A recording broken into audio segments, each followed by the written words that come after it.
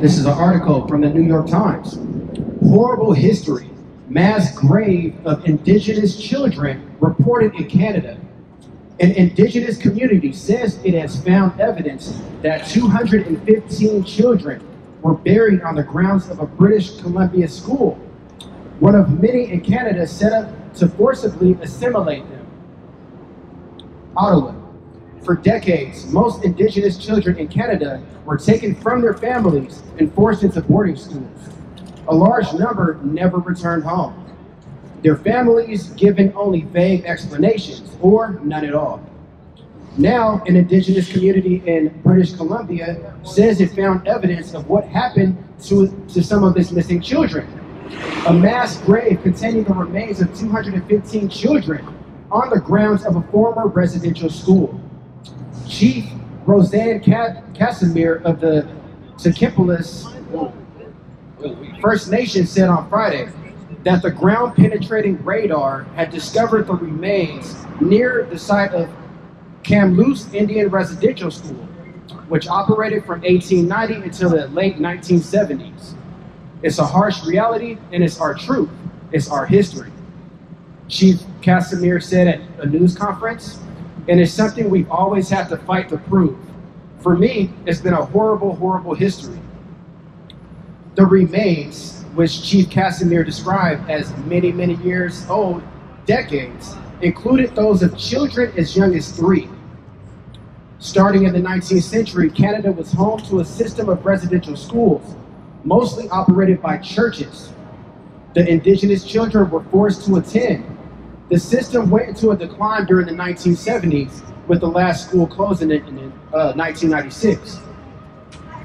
A National Truth and Reconciliation Commission set up as part of a government apology and settlement over the schools concluded that at least 4,100 students died while attending the schools, many from mistreatment or neglect, others from disease or accident. It found that in many cases, families never learned the fate of their offspring, who are now known as the missing children. While there have been long rumors of unmarked graves at schools, and the findings in a preliminary report presented to the First Nation this week are confirmed. It will be the first time a major burial site has been discovered. Wow. Thank you so much for sharing that. The pain that such news causes reminds us of our ongoing need to bring light to every tragic situation that occurred in residential schools run by the church. Archbishop J. Michael Miller of the Vancouver Archdiocese said in a statement, "The passage of time does not erase the suffering."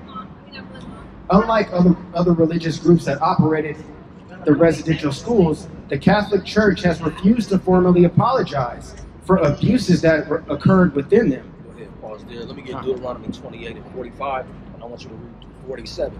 So this is what we're facing as a people. We live in what's called a post-racial society, while these people trample on your ancestors' bones and hide the bodies of your children.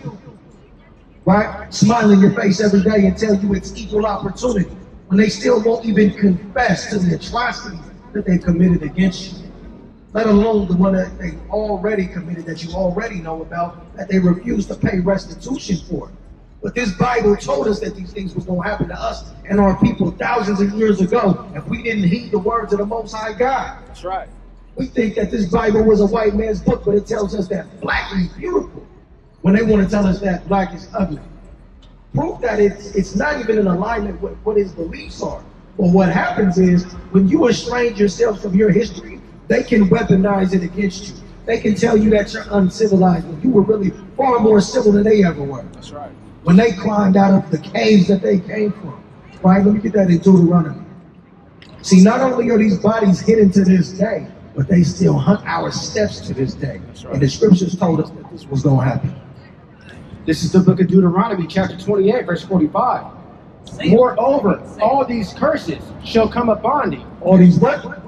All these curses shall come upon thee, and shall pursue thee. And over.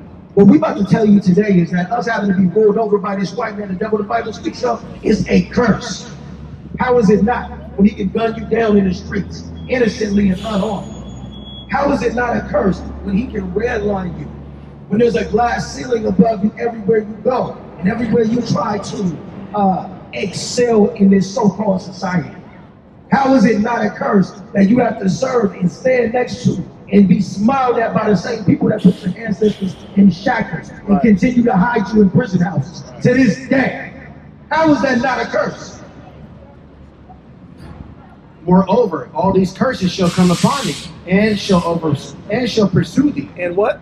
And shall pursue thee. So they would come upon you, they would overtake you and pursue you. Meaning that there's no level in society that you can climb to or aspire to escape the affliction that the Most High God has put upon us by the hand of this white man, the devil, the Bible speaks of. And overtake thee, till thou be destroyed. And ain't we destroyed as a people, drugs on almost every corner that we touch? Right. Households broken apart from neighborhood to neighborhood. Ain't we destroyed? That's right. Don't know the sun from the moon. Don't know whether we coming or we going. Pimping our brothers and our sisters and killing each other and rapping about it. Divorcing and committing adultery and singing about it. Ain't we destroyed? Right. All the while Master gets to capitalize and make money off of it. All you do is continue to shuck and jive in the name of capitalism. Quote unquote, equal opportunity, the land of the free, the home of the brave. They only allow you to speak the truth or speak what you want to speak when it's beneficial to them. But we come out here week in and week out to speak. Medical marijuana? No. We want you to die at the hands of the Most High God. That's right. Yahweh. That's right. We want justice to be restored in the earth at the hands of the Most High God, Yahweh. But as a people, until we come back to the law, statutes, and commandments of the Most High God, that is not going to happen. See, you don't need to pick up arms. You don't need to pick up no guns. You don't need to pick up no knives. You need to get in this Bible that's been sitting on your dresser collecting dust. That's right. Collecting dust in that church you go to and pay pastor all that money. Just to not know how to conduct yourself on a day-to-day basis according to the word of the Most High God. Right. That's what we need. This is the book of Deuteronomy, chapter 28, verse 45. Medical marijuana. Right. All the white man want to do is rock your ass back to sleep again. That's right. Sedate you, subdue you in the mind, so that you're not lifting up a hand to do anything. See, when you high off your ass, you can't fathom doing any spiritual warfare. You can't even fathom the fact that something is going on more important than your goddamn couch when you high off your ass all the time. No wonder in these last days, when they're waging war against what's called black identity extremism, they're pushing weed out on every corner in all these stores, encouraging you to get high, encouraging you to shut down your reproductive organs. That's all that happens when you get high off your ass. And that's what they want, because your ass, all you want to do when you're done being depressed at the end of the week is forget about it or not feel it. That's why it's a liquor store in all your neighborhoods, and that's why they put weed shops in all your neighborhoods. That's right. But no matter how high you get, you're not going to be able to escape these curses. This is what the word of God said. That's right. This is the book of Deuteronomy, chapter 28, verse 45. Moreover, all these curses shall come upon thee, and shall pursue thee, and overtake thee, till thou be destroyed. Read to 47 and then skip to 49. Because thou hearkenest not unto the voice of the Lord thy God. It's because we did not. You Native American? We out here for you. You are Israelite according to the Bible. Yeah. I know about that. You know about it? All praises to the Most High.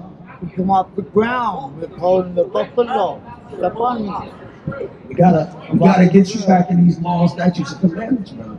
Because that's the only thing that's going to end this wickedness that's around it.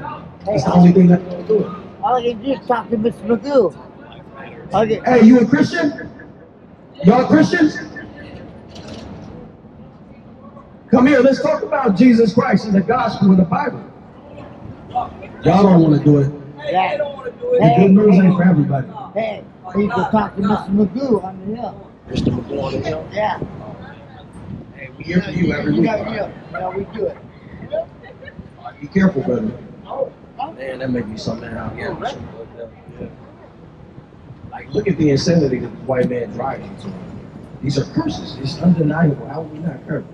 That's right. It makes no sense. Start where I left off. That was 42 and reading all the way to 45. This is the book of Isaiah, chapter 42, verse 24. Who gave Jacob for his spoil, and Israel to the robbers? Did not the Lord, he against whom we have sinned? For they would not walk in his ways, neither were they obedient unto his law.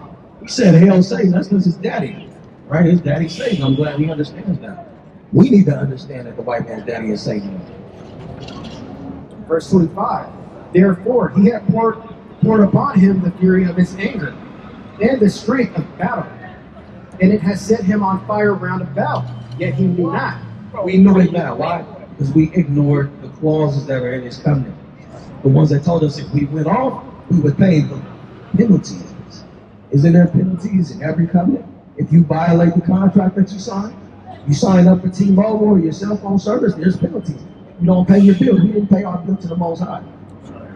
We didn't adhere to the covenant, the contract. So he has set us on fire round about.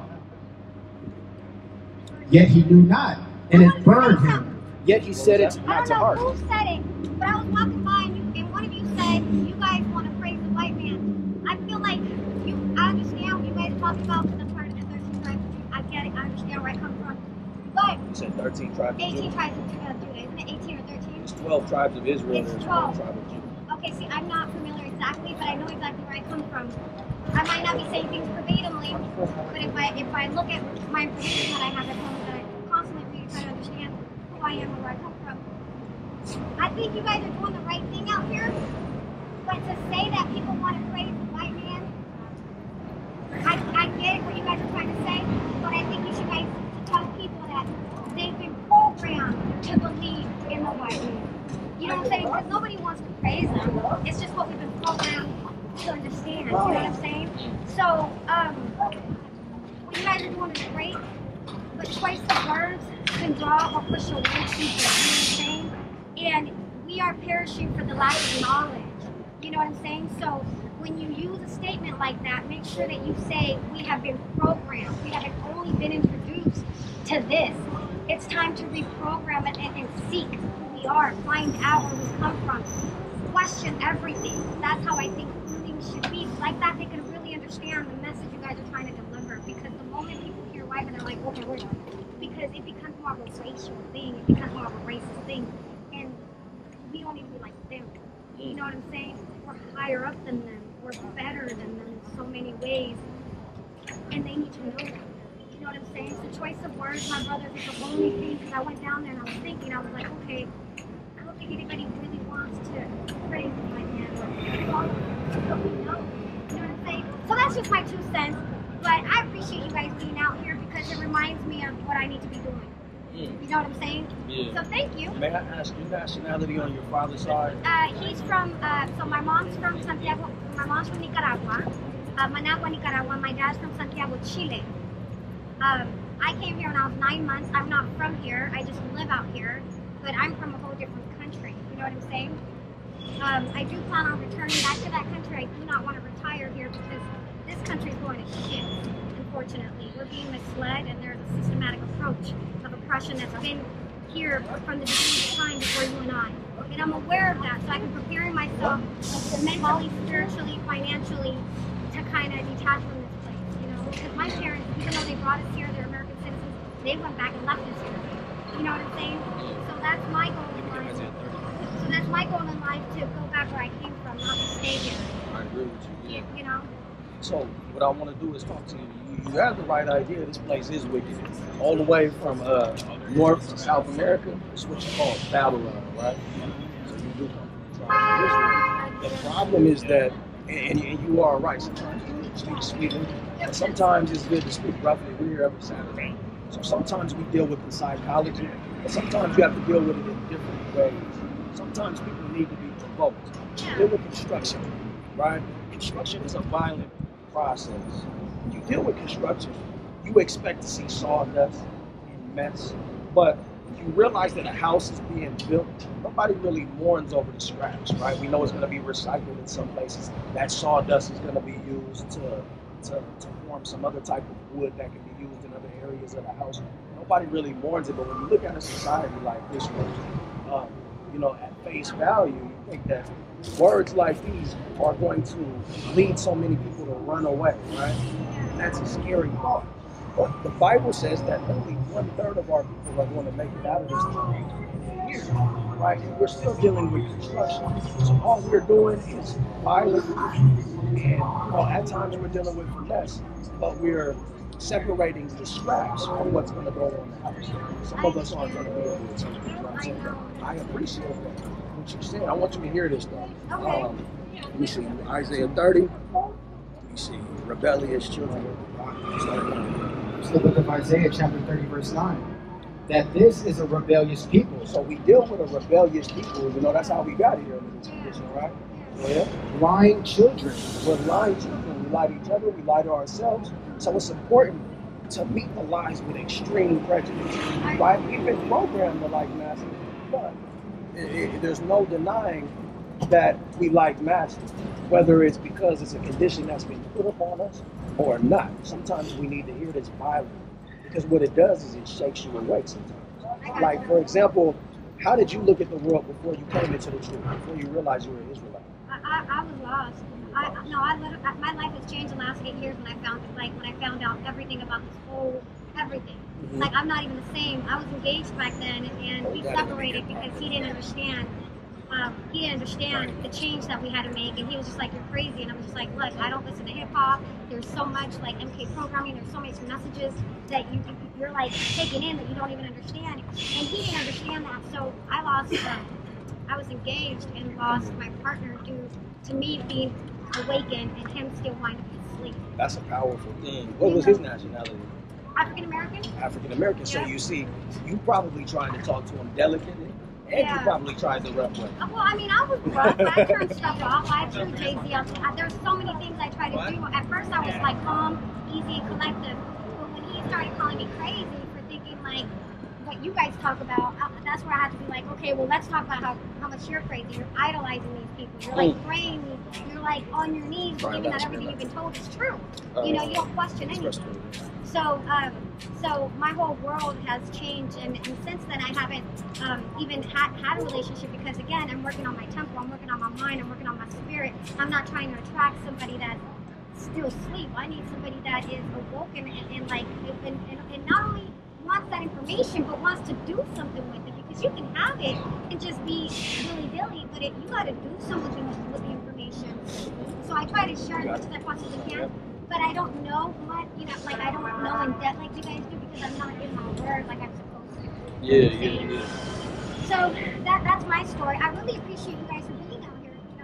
When I was down there, I just was like, I need to tell him, like, just share that. I don't know if that was in my heart. I try to mind my business and stick to myself. It's your business in a way.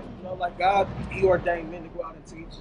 But the word resonates with you and you want to do your part, you know what I'm saying? But what it did was, it leads to an open dialogue where we can help you in your spiritual walk. Like, there are things that we can help you to correct so that you are walking uprightly with the Most High God. You're dressed fairly modestly, right? You need to get some fringes on you.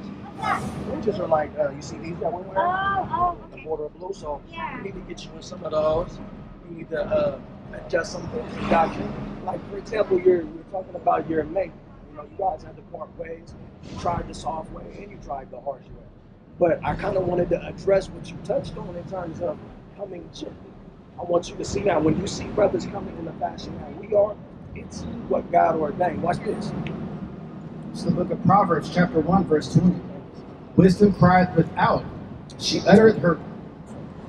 Proverbs 20? 1 and 20. The previous verse. Let me get a song. Wisdom crieth without, she uttereth her voice in the streets. She crieth in the chief place of concourse, in the openings of the gates. In the city she uttereth her words, saying, How long, you simple ones, will you love simplicity? How long will you simple ones love simplicity? But when it says she cries without, I mean she's hollering from the street corners. Ideally, the ideology at large when it comes to Christianity is that at the end of the tunnel, God wants equality, but the Bible never, ever, ever even alludes to that. So let's read it. This is the book of Revelation, chapter 13, verse 9. If any man have an ear, let him hear. This is just a prelude to it. If you can hear, apply your wisdom, your knowledge, apply your faculties to understanding what comes next. Verse 10. He that leadeth into captivity shall go into captivity. in the book of Revelations, in the revealing of Christ, it says, he that leads into captivity shall go into captivity. This is closing the book, right? Go ahead. He that killeth with the sword must be killed with the sword. At the end of it all, he that kills with the sword must be killed with the sword. Is that equality at the end of the tunnel, or is it judgment being dished out? Judgment being dished out, right? Now, God doesn't show respect to persons, so he's going to judge you with an equal judgment, but the point is that everybody doesn't have the same judgment at the end. If in the book of Revelations, you see people getting a white robe and crowns, and you see others getting led into captivity and killed with the sword, that would just automatically lift up the ideology that there's equality at the end of the tunnel. Would you agree? Watch this. Who's waiting on this? Here is the patience and the faith of the saints. The scriptures say that the saints are the ones that are really waiting on that, and that they're the ones that are, that's what their patience is based upon, right? Our patience is based on our faith. Let me get Acts 1 and 6 real quick. Watch this. When Christ was getting ready to leave and go sit on the right hand of the Father, this is what the people that were following him and the apostles were looking forward to, was him that led into captivity to go into captivity, right? This is called salvation. This is why what salvation is and who it's for. Go ahead. This is the book of This is the book of Acts, chapter 1, verse 6. When they therefore were come together, they asked of him, saying, Lord, wilt thou at this time restore again the kingdom to Israel? Did you hear that? Did you at this time restore the kingdom of Israel? Why would the Jews be looking forward to that? Like with everything Christ taught leading up to his ascension, why is that their last question? Why do you think?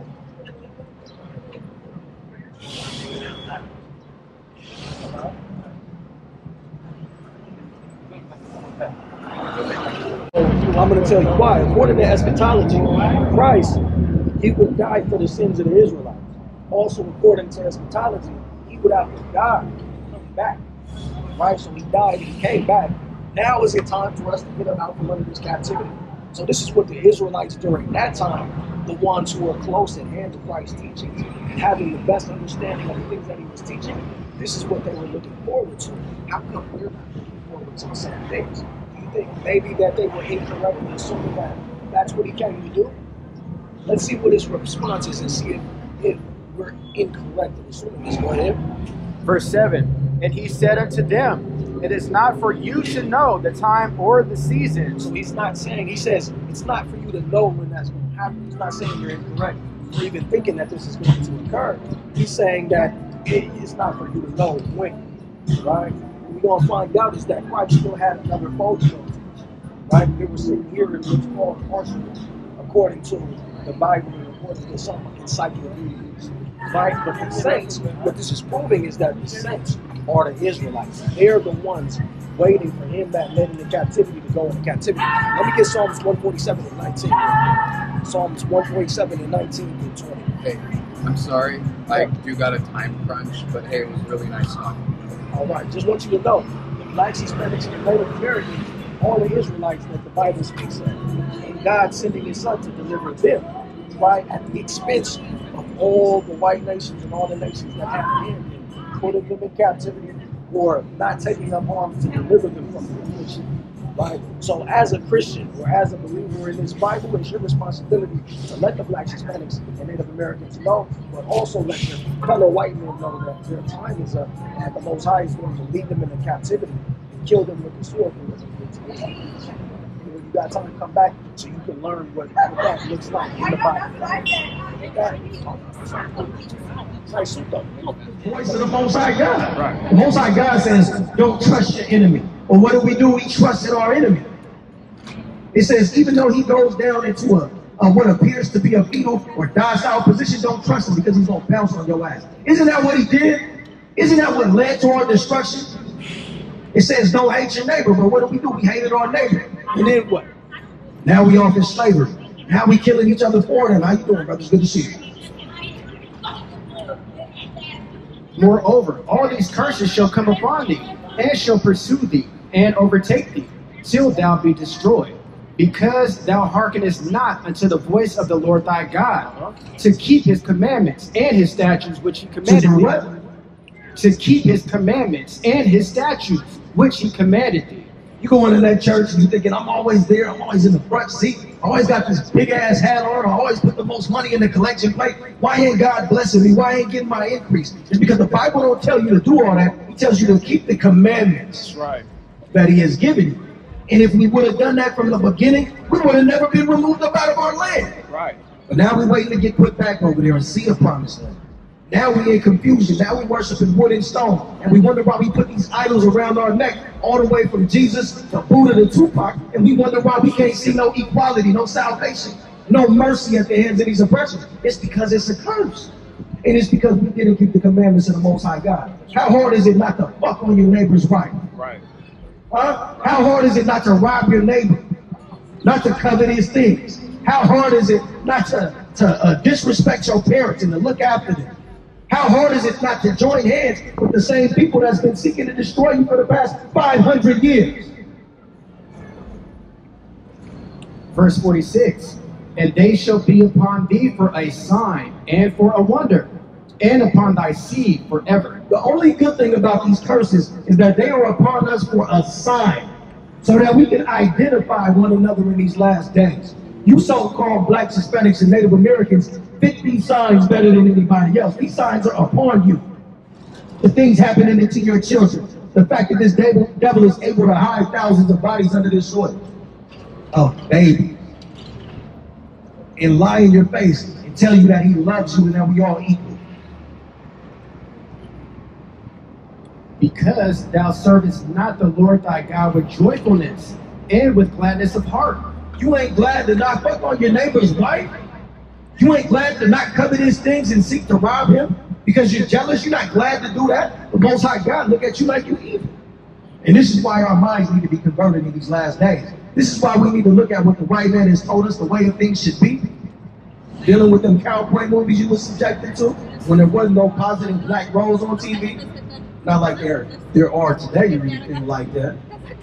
But he told you this way of life was cool. The nations round about you taught you that way was cool. But the Most High God told us differently. He told us that this book would hold the wisdom that the rest of the nations would look at us and respect us for. But we make them look stupid. We seek to be like them when we got the most powerful being to ever exist outside of it behind us.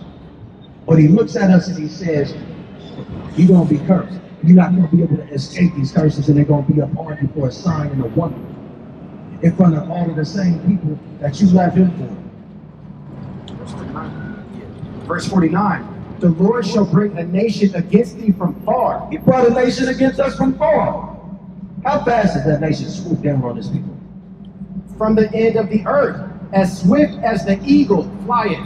Keep going. A nation whose tongue thou shalt not understand. A nation of fierce countenance. Of what?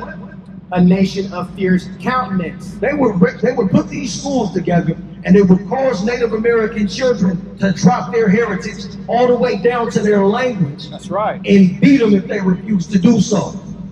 Not showing respect to the young.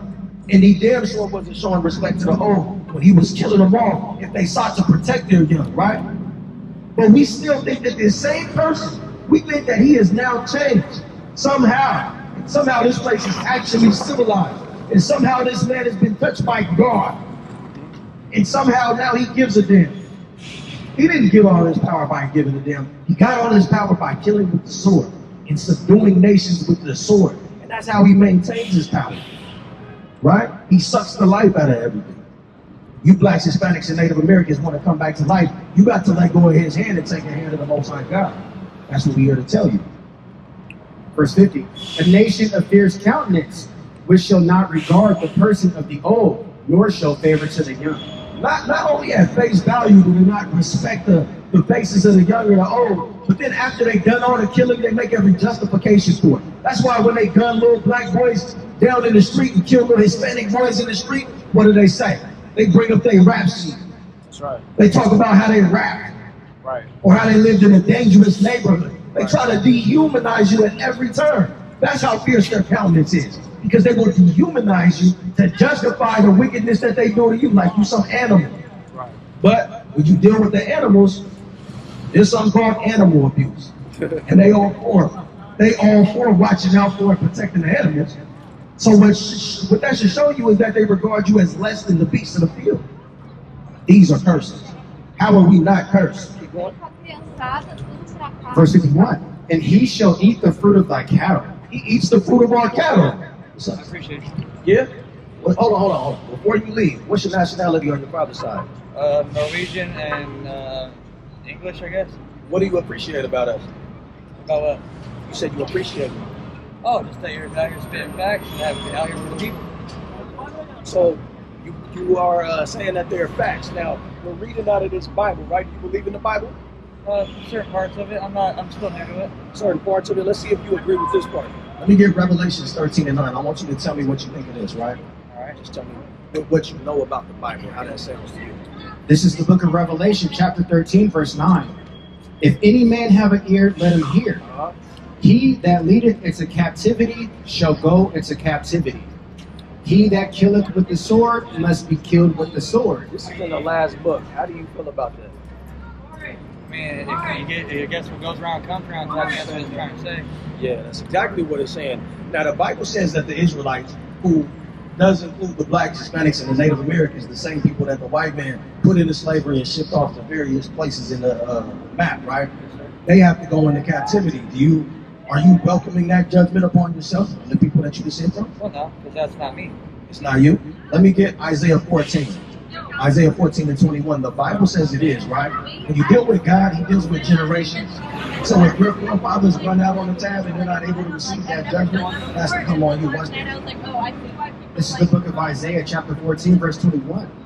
Prepare slaughter for his children for the iniquity of their fathers, that they do not rise, nor possess the land, nor fill the face of the world with cities. Now, your belief in the Bible, do you aspire to do good according to the Bible? Of course. Would you be a saint if you could be? A saint? Yeah. I guess in the past. All right, get Revelations 13 and 9 again, right? Read that part that I'm going to do. Read it from the top. Now, watch this. You said you aren't cool with this. This is the problem. This is the book of Revelation, chapter 13, verse 10. He that leadeth into captivity shall go into captivity. He that killeth with the sword must be killed with the sword. Here is the patience and the faith of the saints. So if you were a saint, this is what you would have to be waiting on and looking forward to, which would say that you are not, if that's not what you want, you're the wicked that the Bible speaks of. Do you agree with that? I really don't know. You don't know? I'm here to tell you that you are the wicked that the Bible speaks of. And if you really supported us, you would let all your compatriots know that the blacks, Hispanics, and the Native Americans are the Israelites that the Bible speaks of, and that one day you're going to have to serve the same type of captivity that we had to serve. And you're going to have to look and watch with weakness in your arms and in your knees as your family members get taken into slavery as well. And there's nothing that you can do about it. Let me get Deuteronomy 30 and 7 real quick. See, these are curses from the Most High God that you are allowed to come from a whole nother continent and enslave all of us and do what you would with us. But the Bible says that these curses have to come on you. This is the book of Deuteronomy, chapter 30, verse 7. And the Lord thy God will put all these curses upon thine enemies. After what? Let me get verse 1. See, it says all these curses have to come on our enemies. That's what Jesus Christ is all about. Did you know that? No, not really. You didn't know that? Let's go into it. Do you believe I'm your enemy? Yes. You have to be, right? No. Let me ask you this. What do you think should be done to the white man for the things that happened to the black man, Hispanic man, and the Native American man? What do you think should happen for the things that happened to the so-called black, Hispanic, and Native American man? Do you believe in justice? Yes, yeah. Do you believe in the laws of this country? Some of them. The laws say that if you take some stolen property, whether you know it or not, you have to either give it back or give it back and go to jail. You pay restitution. Have you paid any restitution? A couple times. Have you paid restitution for what happened to the blacks, Hispanics, and Native Americans? Yeah. Slavery brought this country trillions of dollars. Millions of dollars were stolen from the indigenous peoples. Millions of dollars worth of gold and silver. You haven't paid none of that back, but you're a man of justice. Well, that wasn't me. What do you mean it wasn't you? But you inherited the stolen property. Are you able to live here? Yeah, I do. So what if somebody kicked you out your house and threw a house party, right? Now the people that received the invite, they don't necessarily know that you kicked somebody out, that you got kicked out your house, but they know it's a party. Shouldn't they have to get out so that you can come home to what's rightfully yours? You don't know? So, if I stole your hat, would you want it back? What if I gave it to somebody else? Would you want it back from them? I gotta go. Yeah, you gotta get the hell up out of here. Because you know damn well you ain't a man of justice, you ain't nothing but the filth of the earth. The Bible calls you the devil. Us blacks, Hispanics, and Native Americans, we gotta realize those terms might hurt to say because you might have some white friends. All it means is deceiver. So what I would urge you blacks, Hispanics, and Native Americans to do is ask your white friends some of these same questions and see if they're really your friends. And the answer is going to be hell no. They don't give a